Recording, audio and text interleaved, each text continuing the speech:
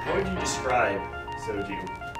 How would I describe Soju? Oh my god, how much time do we have? Arrogant. Fuck you, Toast. Endlessly energetic. Silly. I don't even care, I'll admit it. I pee in the pool, I don't give a fuck. When you look at his personality, I mean, the guy's just a magnet. He spikes hard and hard and hard, and by the middle of set 3, Soju's clearly number 1.